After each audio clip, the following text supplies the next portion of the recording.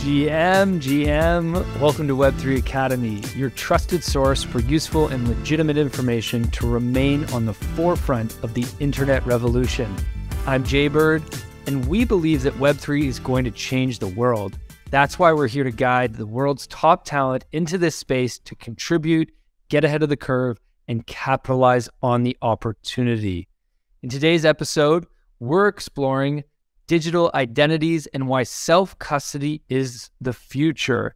And here with us is Tim Bos, the CEO of ShareRing. Now, Tim brings over 2 decades of experience working at both startups and large enterprises, all with a focus on emerging tech. He's held senior roles in organizations such as Microsoft and Accenture, a joint venture between them, Barclays, GE Capital, Atari, and others.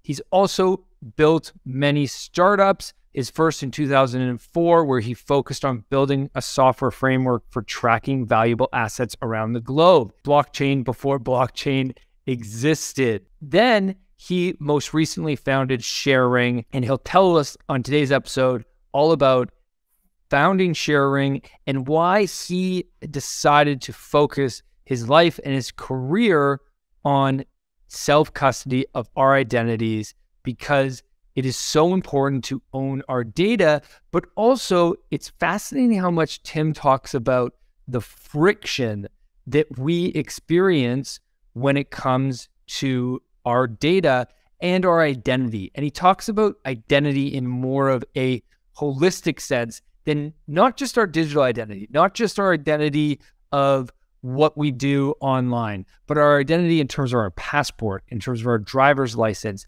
in terms of our address, in terms of the wider picture of who we are and how we can bring that online and do it in a safe, secure way, and then how we can use that identity in a much more frictionless way when we need to interact with things both online and in real life. There's many use cases that Tim gives today. This is an incredible episode that is really so important. At the end of this episode, it's amazing how Tim makes his prediction for 2023. You're going to need to stick around to the end to hear that.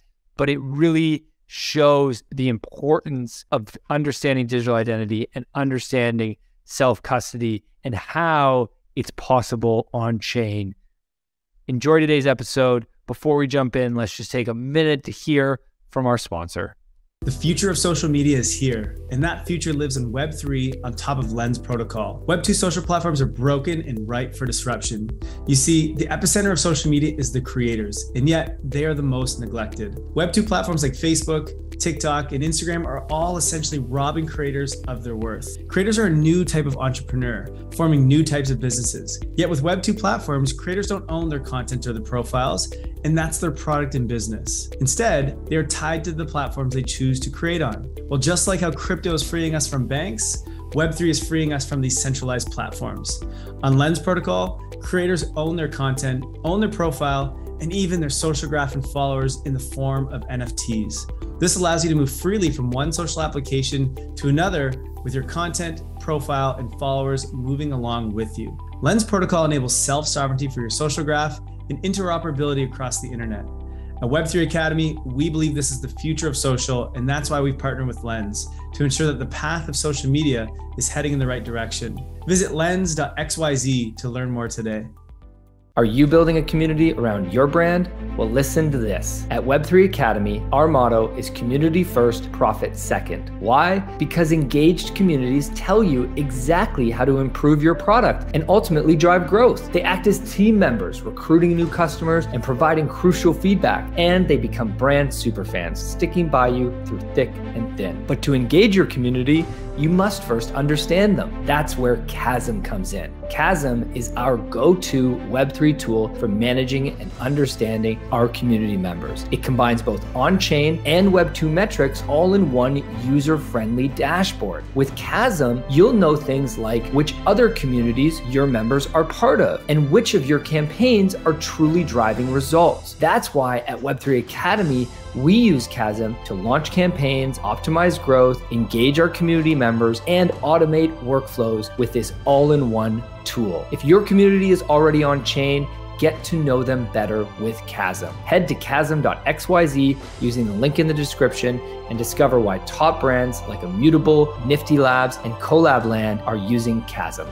Tim, welcome to the show. Thank you. It's great to be here. Really excited to have you because today we're talking all about digital identity, self-custody identity, decentralized identity, pick whatever term you want to use, which is such an important topic. I've heard you say before that if you don't own your data, you don't own your identity. Maybe let's use that as an entry point. What does that mean to you? We talk a lot about having custody of your crypto and tokens and don't leave it on the exchanges. And I actually see that as the same about your identity. I mean, your identity contains so much information about you. You know, it's not just your passport or your photo of you or things like that. Your identity is everything about you. And over the last sort of 10 years, we've tended to sort of share so much about ourselves and our information stored on servers like Facebook and Google and things like that. And it's starting to bite us back. I've always taken the view that we should have our own custody of our own information and we should choose who we share it with and not let other companies choose who they share our information with. I love that. It is so important. We've created this world and look, Web 2 has given us a lot and a lot of good things and there's been many benefits, but now we're in a position where maybe things need to change. Okay, before we dive deeper into digital identity and what you're building over at ShareRing, let's just take a step back. How did Tim decide to dedicate his life to Web3? How did you fall down the rabbit hole? Wow, that's a big rabbit hole. So back in the 90s, I worked in the video game industry. So I worked for a company making video games. And actually, I started off testing games for them years ago. And then I ended up becoming the general manager for their IT infrastructure. And it was around 1996, so not long after Toy Story came out, 3D intros in games were all the rage, and they needed a way to basically render 3D stuff really, really fast. And obviously, you got these 3D artists, they can't render easily on their computers. So I created one of the first distributed render farms. And the idea of actually using, say, decentralized technology to sort of compute like really difficult problems really, really appealed to me. And I think we had all the computers in the office plus about 20 computers that we purchased that were just rendering video, create intro sequences for games. Yeah. For me, it's just this passion for tech. I love diving in and just making stuff. After that, I worked for a few consulting companies. I worked for a Microsoft Accenture joint venture, joined the dark side for a little while. I worked for an investment bank. Around sort of early 2000s, I just sort of thought, I want to do my own thing. Like, I'm so passionate about the stuff that I'm doing. I want to go out and do my own thing. So I started my first company called BioWatch, which is a GPS tracking company, initially for animals, but then we started doing vehicles. Sold that around 2008, then started a peer-to-peer caravan sharing business with my wife at the time.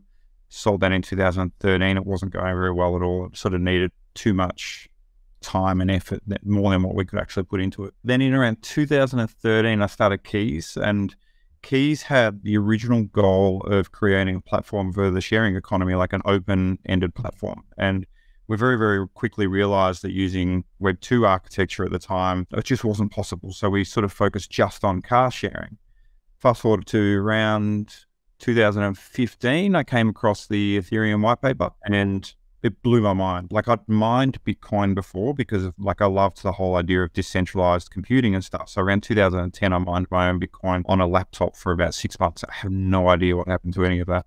But when I sort of, so yeah, don't get me started on that one. When I read the sort of Ethereum white paper, I thought this concept of a distributed virtual machine on computers all around the world that you don't trust and having sort of these immutable sort of finality of the transaction, I looked at that and thought, we can create these protocols for the sharing economy, and this is going to solve us a huge amount of problems. One of our problems with Keys was creating this one-size-fits-all protocol, but also providing this frictionless onboarding process with reusable and self-sovereign digital identity. And that's sort of where ShareRing was born. So yeah, 2017 is sort of when the idea with ShareRing came out. That was sort of me looking at the different things you could do with Ethereum and smart contracts and stuff for a couple of years. And then we sort of landed on ShareRing in around 2017. So it was driven more from a need instead of a solution looking for a problem, which is, I guess, unusual in this space. It sounds like you've pivoted a lot in your work and in your career. This wasn't a question I was planning to ask, but I've just got to ask, this because it's always interesting when somebody has that ability to pivot. Is that natural to you? Is that something you learned? Where does that come from? It's something that's sort of natural. I guess it's a bit of ADD in me. I see problems and always look for solutions to those problems. In terms of pivoting, for me, they've all been stepping stones to where we are today. When you say pivot, sometimes I imagine it's a big left turn and a big right turn. But I actually see that where I am is an evolution of all the stuff that I've done before. So where we started with keys in terms of the core SaaS technology that we created, that evolves perfectly into the caravan sharing stuff, which evolves perfectly into the car sharing stuff, which the problems that we had then around identity and frictionless access evolved into what we're doing with sharing. So I've got this sort of view that as technology evolves, the possibilities of what we can do with that technology also evolve with it. And I've sort of looked at harnessing those possibilities into these new sort of ideas and solutions to big problems. That's great. I love that. Okay, before we get into the possibilities of what you're building at ShareRing, let's just set some context for digital identity. You talked a little bit about this with the first question I asked and that quote that you've said, but what is digital identity today and what are the problems with it right now? Today, people see digital identity as a digital version of your passport. I see it as much, much more than that. I see it as a digital me. So it's a digital representation of me and who I am. So obviously to access certain services and to go into places or buy certain things, I need to prove something about myself. And that's where digital identity comes in. It gives me the ability to prove something about myself either in a Web3 world, a Web2 world, or in real world. And that's what I see sort of digital identity as. And there are sort of some very firm definitions of what digital identity or DI is under sort of W3C standards. But I personally see that as a lot more than that. I see it as a digital me and something that allows me to do something and make it easier for me to access certain things or prove something about myself in the real world or the virtual world. Right. So it's more broad to identity in general of things like your driver's license or your passport and using those things the way you would use them in the real world. But right now they're physical and you think about them more in a digital way. Yeah, exactly. And I also sort of feel that we're going on to your next question, where it's broken at the moment is we're forced to share everything about ourselves to do small things. And a very good example of that is here in Australia where I am. If I'm sort of young, I go to 7-Eleven to buy some cigarettes or some alcohol or something like that. I have to show them my ID. And in Australia, your ID contains your full name, your date of birth, your driver's license number, your home address. It contains everything about you. So I'm handing this card over to someone that I don't know, that I don't trust, that they can look at it and get all this information about me just to prove that I'm over 18 to be able to buy that alcohol. And the same goes to going into clubs and things like that. Or when I'm signing up for a crypto exchange service or something like that, and all they want to know is that I'm not in a certain jurisdiction, that I'm allowed to trade and things like that. But I'm doing a selfie, I'm photographing 2 forms of ID. Like I'm doing all this stuff and just giving away my information. With Apple, I can sort of store all my stuff in my Apple wallet and then they have all my information. Like there's just this oversharing of information. It's biting us already. There's some major hacks in Australia with the Optus hack and the Medibank hack where people's passport information, passport numbers, tax file numbers, like all this information has basically been leaked.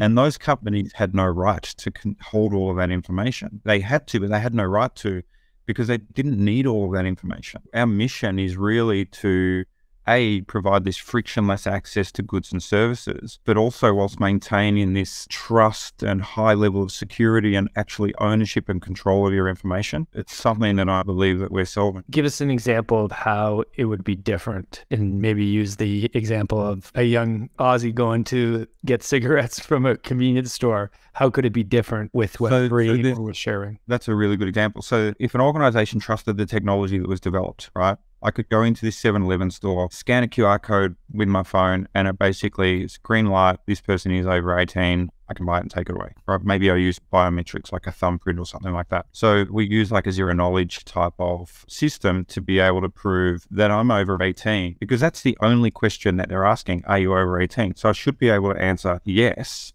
and prove that I am through the technology, through this trust that's created with the technology, without sharing any information about myself. I don't even need to share my date of birth. I just need to confirm that I'm over 18 because there's trust in this verified identity that's being created. That's a really good extreme example of it. Other examples are a lot of sort of these DeFi lending contracts and things like that.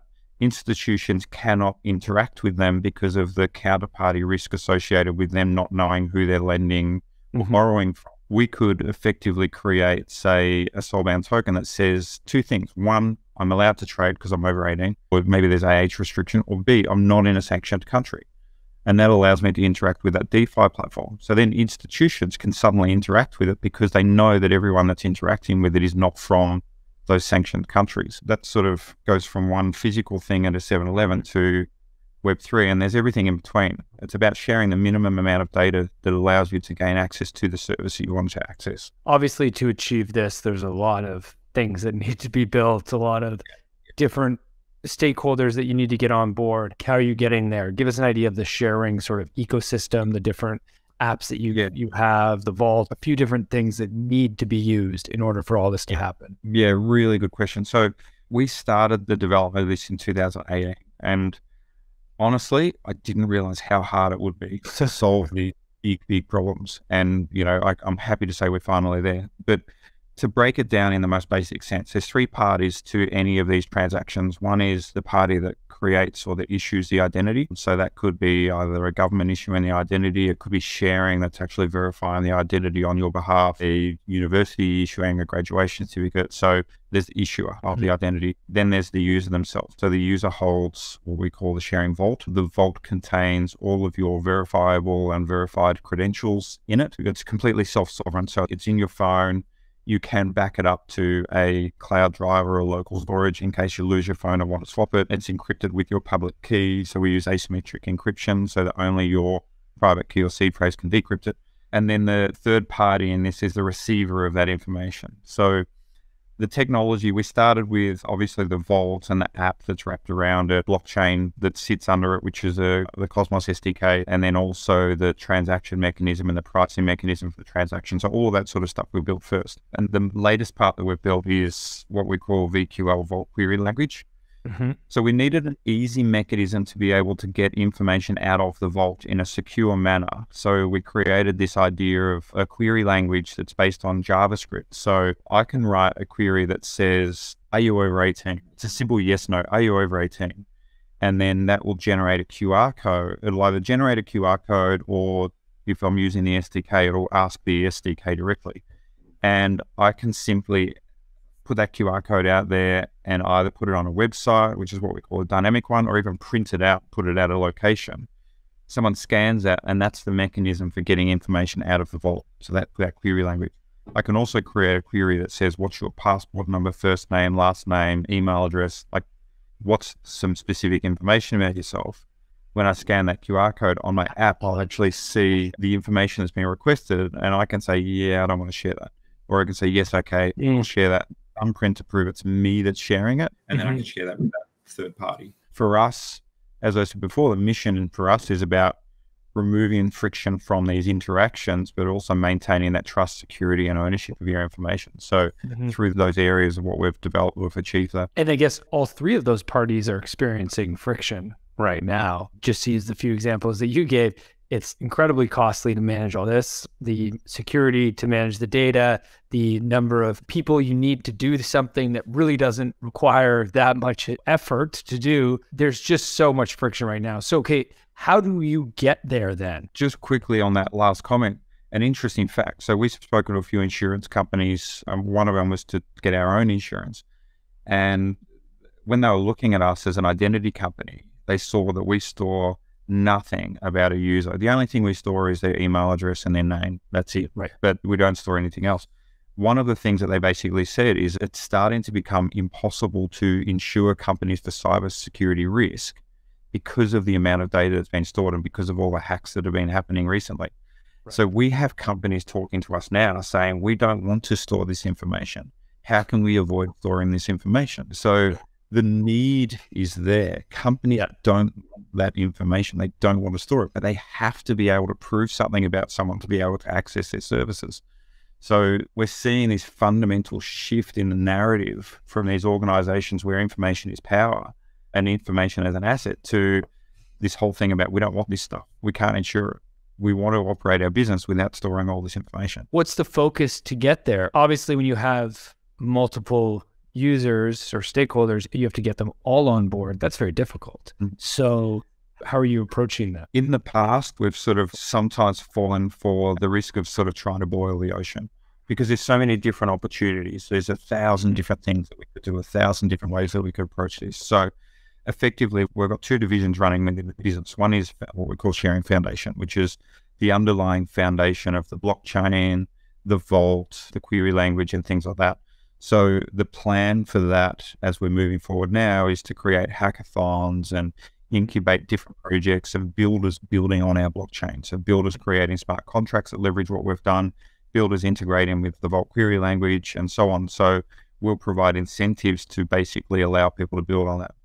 The other division is what we call Sharing Business Solutions. And that's really focused on the digital identity side and the SDK that we've written and actually working with businesses to integrate that SDK, which is the Vault, into their own systems, into their own apps. We're currently talking to some governments in terms of a digital identity. So digitizing their physical identity and allowing people to use it for various services within that country. And then also a number of organizations that can benefit from what we're doing. So no specific verticals, but we are sort of finding, great opportunities in the car sharing area, in food and beverages, alcohol sales, online sales, deliveries and things like that, finance as well. So it's quite broad in terms of the areas, but in terms of where the sort of horizontal stack that we're focusing on is very much that SDK and the digital identity side of things, because that's really our beachhead to start getting critical mass of people using the system.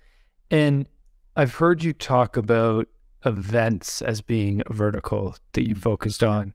It's one that I find interesting, mainly because I think everybody understands events. When we talk about finance, sometimes finance is a complex industry that a lot of people just don't have the interest in understanding the regulation, quite frankly, and the governments behind, why you can or can't invest. So events is more accessible to the majority. So can we just chat a bit about what you guys have been doing with events and how you have seen ShareRing enhance the user experience of somebody, both a user and an event holder? Sure. Yep. So basically, if I'm going to an event, a ticket isn't just enough, right? So I may need to prove that I'm over 18 to be able to access that event, or I may need to sort of give my ID or something like that that they scan to go into that event. So obviously the first side, NFTs as event tickets, there's a lot of discussion around that. So we built that into the Vault because we sort of see things like tickets is another thing that is part of you, right? But when we've been speaking to a number of stadiums and providers of information,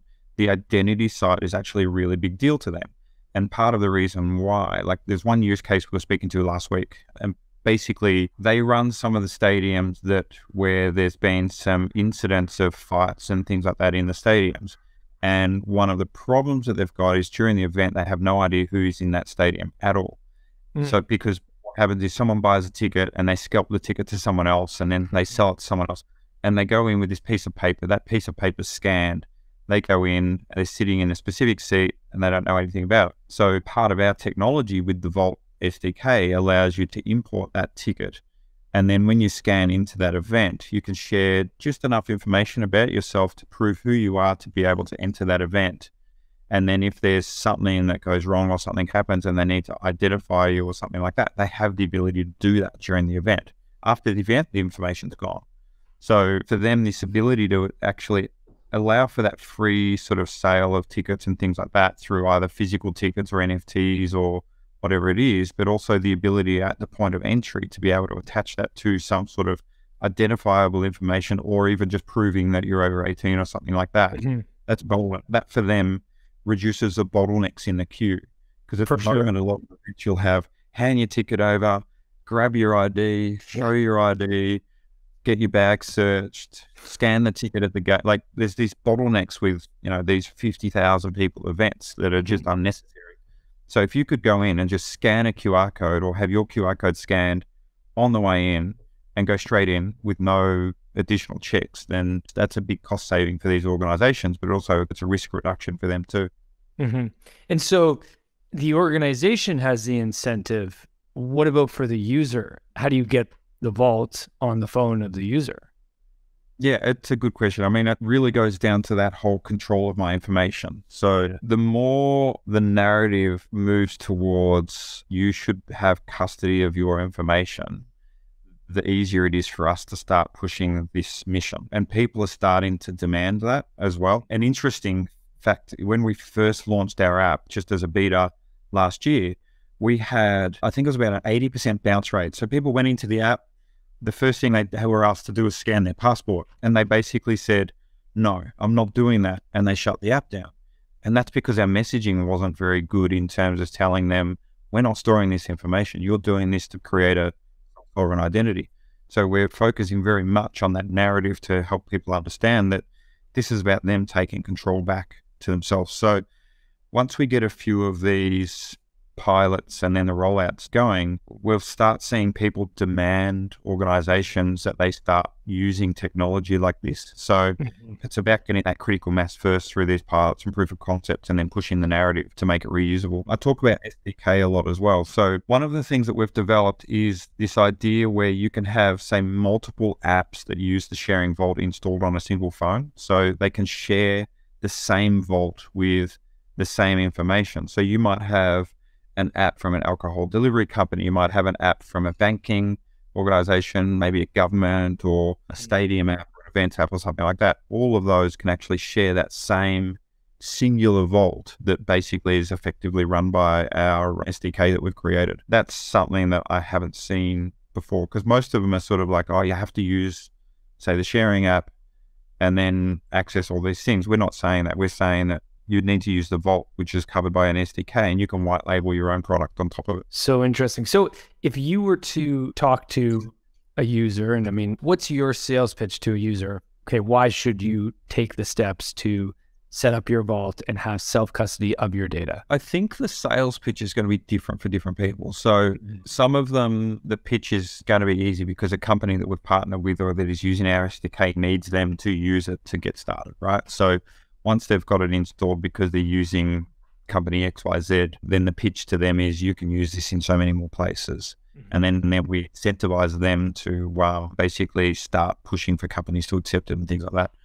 But I think overall, the narrative is about taking back control, taking control of your information, taking control of your data. This whole concept of self-sovereign has been floating around for so long. But as I said, really at the start of this discussion, we talk about custody of, take custody of your crypto, take custody of your money, be an owner of that. So we should be following the same idea for our identity as well. We shouldn't be giving away all of the information about us because it will come back to bite us. It has already come back to bite us in so many different occasions. And not only in the way that it could be hacked and stolen, but also in the way that we're currently used as the product in so many of these major social media websites that we use.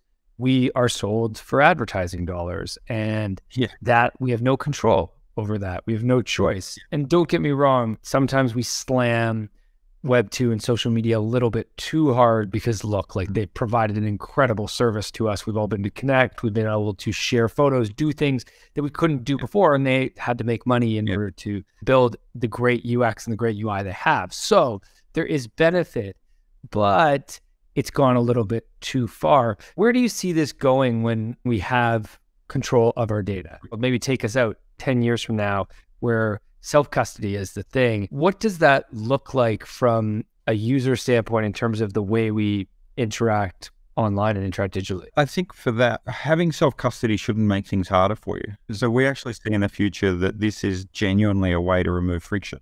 How many times have you gone to check into a hotel and you've had to fill out the forms and hand your passport over and wait in a queue and all of that? So there's bottlenecks everywhere because we have to keep filling forms out. We have to keep giving information about ourselves away. I talked about Google before about storing so much information, but even they don't want to store too much information about you in terms of the central information. They don't store a photo of your passport or driver's license. So It even means when I sign up for a service and I use my Google login to sign up for that service, I still have to enter all this information about myself and sign and my passport. That's friction, right? So self-custody of that information where it's completely portable should also be able to allow me to remove friction from any of my daily interactions. I should be able to scan a QR code on the car windscreen for a company I've never used before. They get just enough information to be able to trust me. When I go to the 7-Eleven, I should be able to just sort of tap something or scan something and it proves that I'm over 18. So I think the future for self-custody of your identity is all about removing that friction. So you're creating this trust, safety and security of your ID, but you're also removing that friction. And if our solution isn't removing friction, then we haven't done what we set out to do. When you say it like that, it sounds so simple. It's so desirable. Oh, well, that's the idea, right? The underlying tech, there's a huge amount that's gone into it. Like it's hard. It's really hard. But our goal is to make it so that the user experience is as simple as possible. It's as simple as scanning a code or putting your thumbprint on something or scanning your face, and that's it. I don't want to dive too deep into the underlying tech, but since you bring it up, and I do think it is important to understand. So first, tell us, how are documents stored within the ShareRing vault? How does that storage work? Within the vault, the first thing that we do is, let's say you're onboarding an ID. So here's an ID. What you're asked to do is take a photo of it, and then for this particular one I've got here, you hold it to your phone and it'll scan the NFC chip and suck in the data into your, what we call the vault. So our system will do some things on it. It'll do a face match check. It'll do OCR. If it's using, say, an accredited certification somewhere, it may sort of check the public key repository for that ID or something like that. What it then does is it takes the image and also all of the details associated with it, and we create a hash on the blockchain of that information. So we don't store that information on the blockchain. We don't encrypt it onto the blockchain or anything like that. We do a digital hash of it, like an MD5 or something like that. And it's like 128-bit representation of your ID, and it's called asymmetric encryption. So it's one way. It's impossible to decrypt. The information's not on a chain, it's just a hash of it. So what that means is that when I'm, say, sharing my information with you, then you can actually check the hash on the blockchain to see whether or not I've changed that information. So that's where trust comes in. Even though it's self-sovereign and I have complete control over it, there is actually a mechanism to prove that I haven't edited it and to also follow the chain of custody of that identity. So we've got a mechanism in there. So when I share it with you, we can log that I've actually shared it with you. So if you have a leak, then I can always trace it back to you as well. So there's that traceability that's included there. And that's with any document that you store within the vault. The data in the vault is encrypted with your seed phrase that's created when you first load the account. That vault can also be backed up to a secure drive or something like that. So it means if someone gets access to that vault, it's impossible for them to decrypt it unless they have your seed phrase. So once again, it's secure. But we thought about a lot in this. We thought about what happens if you lose your phone, what happens if somebody steals it. So the only way to access data in your vault, you still need to use a biometric, so your thumbprint or your face match within the phone. And that also allows you to prove that it's you that's actually using that vault for an online transaction and not someone else. So there's a huge amount of sort of edge cases that we've thought about in terms of accessing the vault, storing the vault, securing the vault, using the vault, and so on. And you brought up W3C before. You've used their standards? For the most part, we are. So within the storage of it and also the creation of the hash, we use a Merkle tree structure. So that sort of allows us to save on, well, to be a lot more efficient in the space, but also to be more efficient in how we do the hashing of the documents. And then in terms of the documents themselves, in the metadata or the attributes associated, that we use VC standard for that there. We're actually going back to verify in terms of the DI standard within W3C to make sure that we 100% allow for that. Part of the beauty of what we do is the storage of the information is secondary to the transmission of the information. And the reason why is because we can technically transmit that information in any standard that the end user needs through the vault query language. So if there's an organization that requires receipt of that information in VC standard, then it can be transmitted into whatever standard they want as well. So it's designed to be flexible in that manner. Who pays? So there's gas in order for any transaction to be, so for me to upload into the vault, and who's paying for that? Payment of that was always secondary to the creation of the technology for us. And we've had a lot of interesting discussions over the last few months in terms of the payment of all of that. So where we're at the moment is we fund the creation of the digital ID itself. So if for the use of any technology, you need to look at where the barriers for entry are. And if we suddenly said, okay, to create this digital identity user, you need to pay for it. We've just created this artificial barrier that's not necessary. So we fund the creation of a digital identity, and where we charge is for the utilization of our service to present that digital identity to someone else, right? So if it's a verifiable or not a verified credential, so it might be your email address or name, you can share that with anyone. It's free to use VQL. Someone can receive that information if you want to share it with them. We don't charge for that. Where we do charge is where there's an organization that uses our services to receive, say, a verified credential. So something where there's a hash that's been created on the blockchain for that credential. We'll charge for the receipt of that data. We've got this sort of long-term vision, though, of this whole idea of information as an asset, where the user can effectively start charging for the sharing of their data as well, or getting rewards for sharing their data. So it's something that we need to hit critical mass for before we start implementing it. But this whole view that this data that I hold has some sort of intrinsic value associated with it. And then also, let's say a university that creates graduation certificates that go into the vault.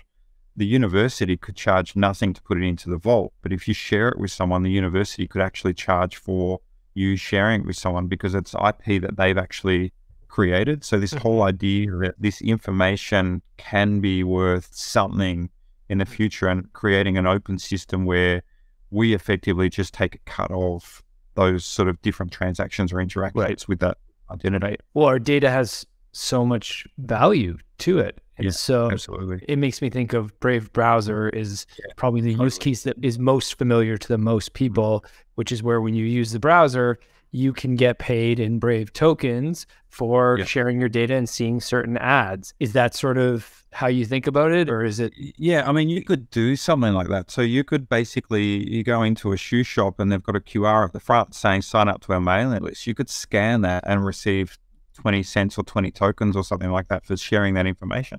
So someone's effectively paying you to be able to advertise. It's not a new idea. There's been startups that have tried to say that to create a mail system where you pay to receive, or you get paid to receive advertising and things like that. So that's sort of like a pretty simple extreme example of it. But you could even do it in more sort of commercial sense where, you know, if I share my information with that 7-Eleven that we spoke about before, they give me a reward or a discount for actually using that technology to do that. So once again, my information is an asset where I can benefit from the sharing of that information. Yeah, it makes so much sense. So one thing that I'm very curious about to get your opinion on is how this is all going to work with digital wallets. We use the term wallet. It's interesting that you chose the term vault for ShareRing Vault, but we've seen those words be used interchangeable. Reddit calls it the vault in their case. Where do you see the future? Do you think that we will have one vault for identity and another for our crypto or our money, and then another for our art, for another for membership passes? Do you think it'll all be within one? That's a very good question. And I see a future where it can be one, but I don't think it's possible. And it's got nothing to do with technology. It's got to do with the fact that we can't even get standards for cables correct in terms of plugs and things like that. It's one of those things that there's going to be too many opposing standards and attempts at doing this that it's going to be very, very difficult to settle on one for everything. There's a book by Neil Stephenson, I can't remember what it's called. Basically within that book, they've got a similar concept of a single sort of storage mechanism for everything about yourself. It's your payments, it's your crypto, it's your art, everything about yourself. And that's the difference here is it's sort of stored on the cloud, but it follows you around. And every time you want to sort of say something about yourself or share something about yourself or pay for something, you just access that to do it. So I love that as a future vision. I just don't see, as I said, all these competing enterprises and competing technologies. I just don't see it as an easy thing to get towards. As I mentioned, the cable problem is a classic example. We came up with the Vault because we sort of saw this idea of all of your information is currently stored in, say, a filing cabinet. So I put my passport in a filing cabinet, things like that. The word filing cabinet just seemed too old school. It didn't really make sense. So we thought, oh, is it like a safe? And it's not like a safe either, because safe is more like I store my money and valuables in there. So we sort of saw like the vault is where often we store a lot of our personal information in like a bank vault sort of thing. And that's something that when we need it, we can grab it and use it. So that's sort of where we came up with the idea of the vault. I'd love to see it all, everything stored in there. The other part in terms of the vault is within our life, we take on different personas. Right? So I've got my work persona, I've got my social sort of media persona, I've got my persona of who I am at home, who I am when I go traveling and things like that. So one of the things about this only share what you need to from the vault, it allows you to put on or have different personas and only share that part of the persona that you need to share for accessing that sort of thing at that point in time as well. At the moment, there's not really any technology that allows you to have these sort of different personas in these different environments. Very interesting. And wouldn't it be so nice if there was just one vault that held everything? But like you said, for so many reasons, it just won't be possible. I mean, it's more likely that depending upon what use you are using, what company you're trying to connect with, what car service, what jurisdiction you live in, what passport you have, you will have a vault accordingly or a wallet according to what standard that company or organization or institution have decided to follow. How do we get ShareRing to infiltrate everything to be the one that wins? Yeah, I mean, we need to be flexible. As you said, if car sharing company A requires something to be stored in a standard, you could still use the sharing vault and transmit to car sharing A in their standard, right? So that's the ability of, you know, the vault to sort of be able to sit in the middle of it and be able to sort of follow the various standards that these other companies sort of have. And I think that's the power that we have in terms of being able to sort of sit in the middle of that and being the roll up of all of these sort of other sort of organizations or companies' requirements as well. So you could have a car sharing company that has their own system and all that sort of stuff. And we could infiltrate that and say, well, car sharing company, we also want you to accept data from people that have got a vault. And then people can start using the vault to access theirs. And they might still have their own app, but eventually we may have more people accessing their system with the vault and they move over to that. It's so interesting to think about not just building the tech, but the steps that need to happen in order for it to become part of our everyday lives and for us to use it. Sure. Do you see people right now setting up vaults on their own without they're going to an event or they need it? Yeah. Or is there interest in that? I think we've got about 15,000 active users, but a lot of those do it because they're sort of staking or using the crypto side of things. So you've got a lot of people who sign up for that. But then since we launched sort of the VQL Vault Query Language as an alpha, the website, we've had a lot of signups. A lot of people sign up just to play with that. So there's been a lot of uptake just to sort of see how it works and play with it and things like that. So far, the feedback that we've received of that, and it's only been out in the wild for a couple of weeks, but the feedback we've received of that is absolutely incredible. So people are saying, hey, I can use it in this, or my company would love to use this, or things like that. So the best thing we did was release that as an alpha. We did release a version of the vault, what we call the basic identity. So you don't do any identity stuff, you just create the vault, which then allows you to put your own documents in it. So we do see, I'd say about 20% of people have signed up and done that, but they haven't been able to use it with anything yet. And that's sort of where the next step is now. We've got a great user base in terms of people that can test it with us, and we're starting to release it. Like there's one invite-only beta that we're releasing shortly, which is really just a very simple mechanism to trial some things you can do with the vault. It's a password manager. So like, you know, LastPass, 1Password, Dashlane, and it's simply a Chrome plugin.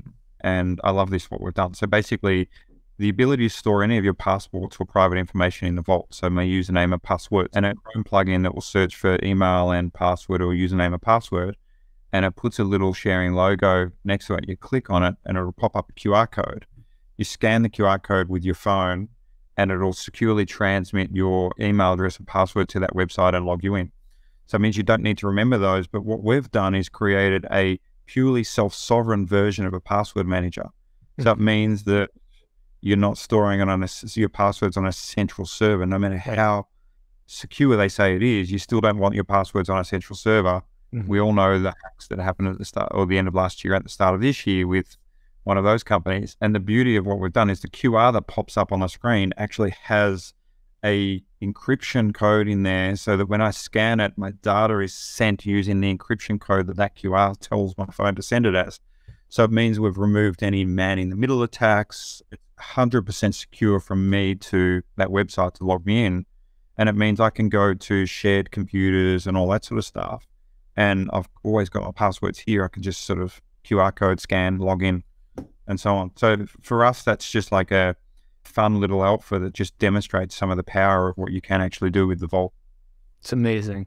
It's incredible what happens, as you said, when you put something out there and you see what users do with it, what builders do with it. Curious for a few things. One is you mentioned hackathons that you guys are doing. Where are you going to be doing that? How can people find out and participate? This is like a pilot hackathon, a proof of concept hackathon. So we are running one that's sort of underway now in Vietnam. So basically the target for this is mostly sort of students inside the universities in Ho Chi Minh City. So we launched it about a week ago. We've got 10 applicants already. So 10 teams that have applied to basically enter, which we've already hit our target for that there. And we'll shortlist a few of the teams and then they'll come to our office next month to basically be part of the 48 or 72-hour hackathon to just build identity solutions on our chain, either using Rust smart contracts or using the Vault or the SDK or something like that. So they're pretty flexible how they do it. Based on the success of that, we will be running others around the world following that. So we've been invited to participate in one, co-sponsor one using our technology in Europe in the middle of the year. So we're in discussions about that one. And then we're in sort of discussions with a couple of other companies that specialize in helping to run these things, to run a few this year as well. Fantastic. So we will be posting more and more information about that as it comes up. Great. And from a user perspective, or I guess the other, from a business perspective, how can business leaders listening to the show or users who want to get their Vault, where can they go? How can they find that out?